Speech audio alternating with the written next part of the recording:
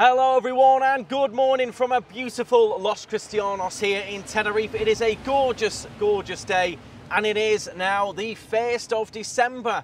So if you are new to the channel, a big welcome. I am Andrew, I do live here in Tenerife. I've been here for 10 years now, and if you are returning back, a big welcome. Now, today's topic is the controversial new law that is coming into place from tomorrow, the 2nd of December. There are some changes and requirements when checking in to hotels and accommodations.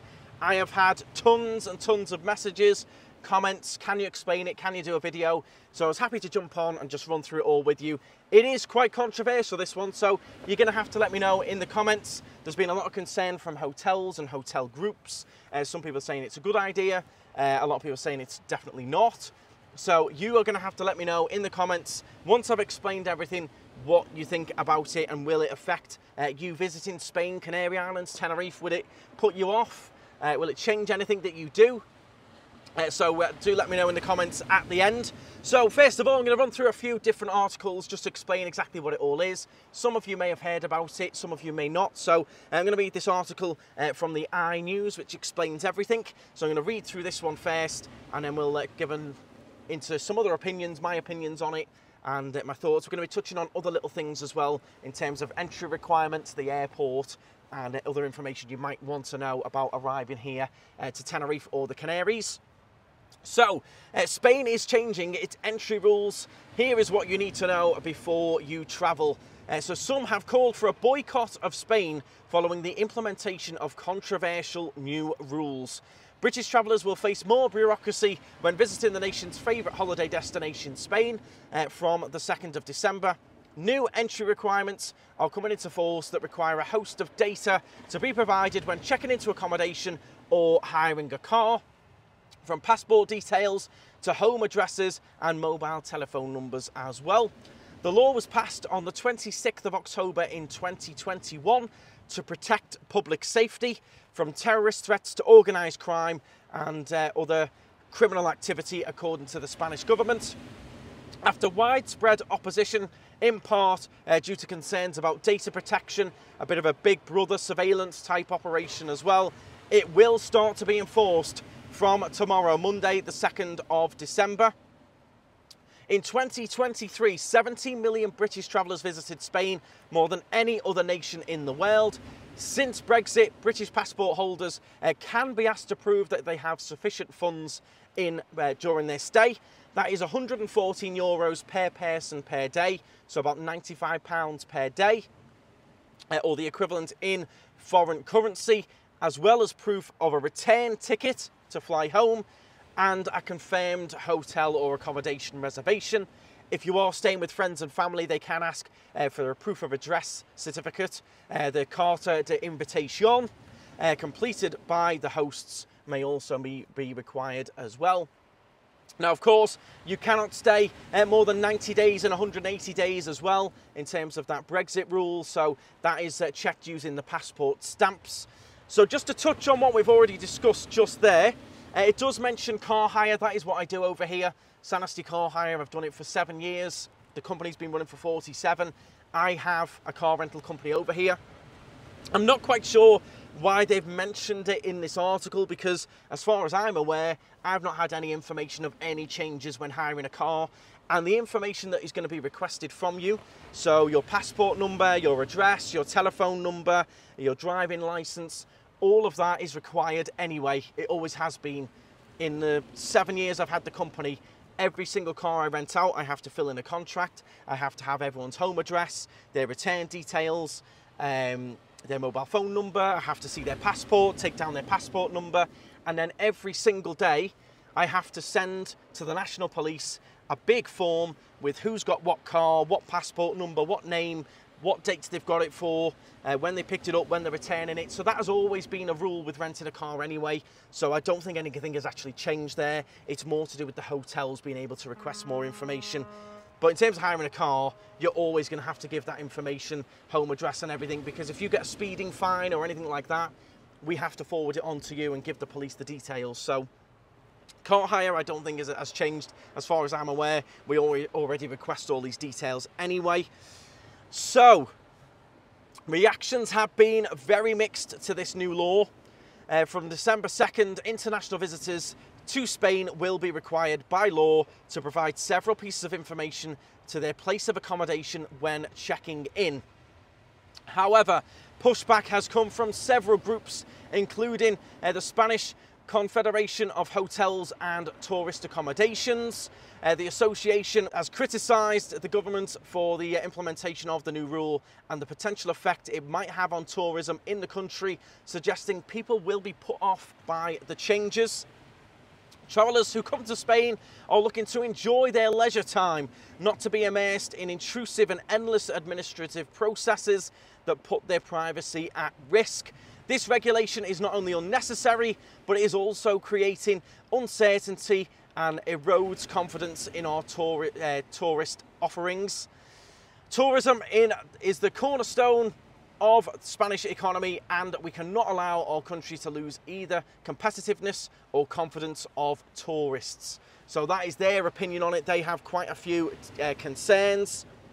So what are these new requirements? What are the details that you will need to give in Spain in your accommodation when you check in?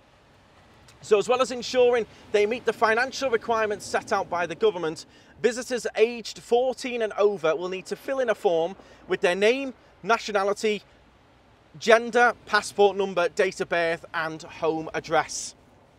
If applicable, a landline or mobile phone number will be required alongside an email address. The form will then be administered by the accommodation provided. So the UK Foreign Office is likely to update the information requirements on the website, so do keep an eye out for that on the UK Gov Office website. Currently, there will be no fines in place for organisations that don't collect the information properly, although tourists could fall foul of such penalties in the future when the scheme is assessed. So that is the article in the Eye. That's how they explain it all. Now, for me, I don't think there is actually that much change, in my opinion.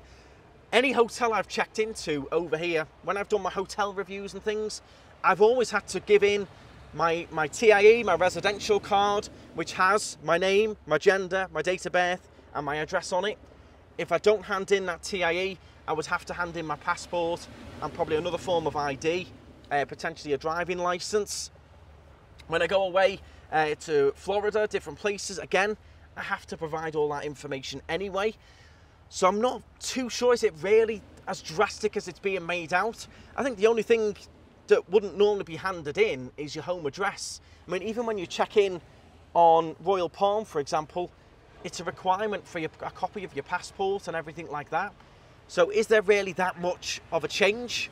To make a reservation at these hotels, they require a phone number and email address anyway. Of course, you've got to give in your name. So the only thing that really stands out that could be a bit of a change that people might not like is the home address. I don't really see any big difference in what they're already asking for, in my opinion, from what I've experienced in Tenerife anyway. Most of these hotels ask for this stuff anyway. So that is that article. I'm going to go through a little bit of a different article here from the Canary Weekly, which you can have a little look at and have a little read of as well. I'll leave the link to this in the description. So they explain that a lot of the hotel groups are quite concerned about it.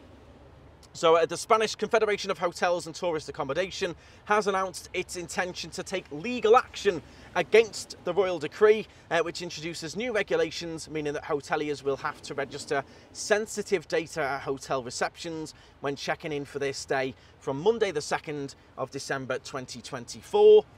Hoteliers are expressing deep concerns over the decree's potential negative impacts on both the tourism sector and visitors, citing insufficient dialogue and clarity from the government needs to be given. It has criticised the government for ignoring repeated requests for consultation, not only from its members, but also from international tourism associations as well.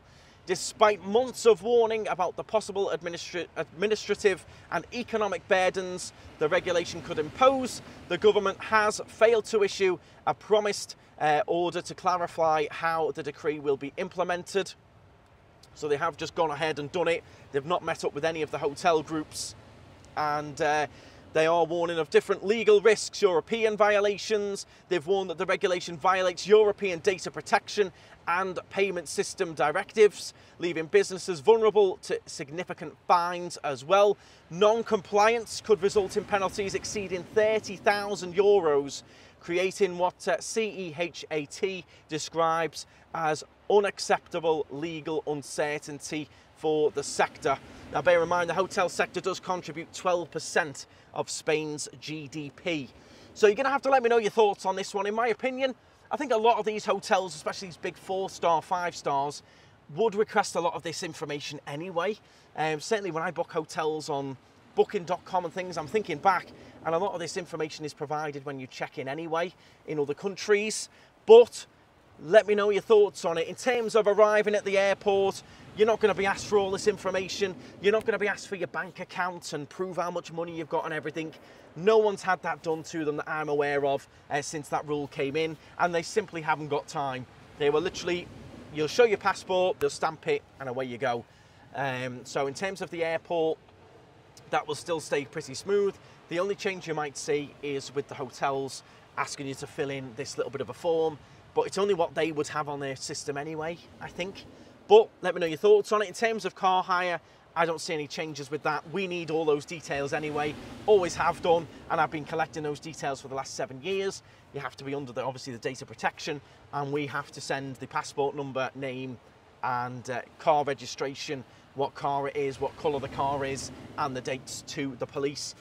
Now, I can see the government side of it as well. They're trying to clamp down on proper, we're talking big criminal gangs here. We're not talking, you know, little bits and bobs. We're talking big organised crime, you know, drug trafficking, people trafficking, proper big criminals, I think is what they're trying to catch and look out for. In terms of all little petty crimes and people with criminal records and things, I don't think that's really what they're looking for. They're looking for real big organised crime that they can try and break down and catch people out staying in hotels or something like that. So you can see their side of it. They're trying to protect us and terrorists, things like that. But you can also see other people's side of it, especially in this day and age. Everyone is very protective of their information, protective of their data, worried about it getting leaked and everything like that. So I can see the public's concern as well. Will it put people off coming to Tenerife, Canary Islands, Spain? I don't think so. You might get a small minority that don't want to because they don't want to share their details, but you're talking a very small percentage. I think overall, people might not be impressed about it, but they will still go and do it. For example, if this was brought in my favourite holiday destination, Florida, in Orlando, would it put me off going? Absolutely not. You want my details, fine. As long as you don't leak them, you don't send me all the nonsense, spam and all the rest of it. You can have them as long as it's protected. You're not going to leak any of my details. Obviously, I would still be going. It's my favourite holiday destination. So it's going to maybe be a case of if you've got nothing to hide, will you be bothered? If you have got stuff to hide, it might bother you. I don't know. It's one of those controversial ones. So do let me know down in the comments your thoughts. Is it going to bother you? Would it put you off? Are you annoyed about it? Will you just go with it? Let me know down in the comments. Thank you very much for watching. If you have enjoyed the video, I do tons of videos in Tenerife, excursions, restaurants, walk-arounds, live streams. They're not always these like serious, informative ones. We have a lot of fun on the channel as well. So do check out the other videos. Make sure you hit the subscribe. Hit the thumbs up. But yeah, let me know. Does it bother you or not? Yes or no? Let me know in the comments. Thank you very much. And stride on. Get your trip to Tenerife booked. It's absolutely gorgeous at the moment. It's currently 25 degrees at 9 AM on the 1st of December. It is unreal out here. So get it booked. Get yourself over here. Stride on.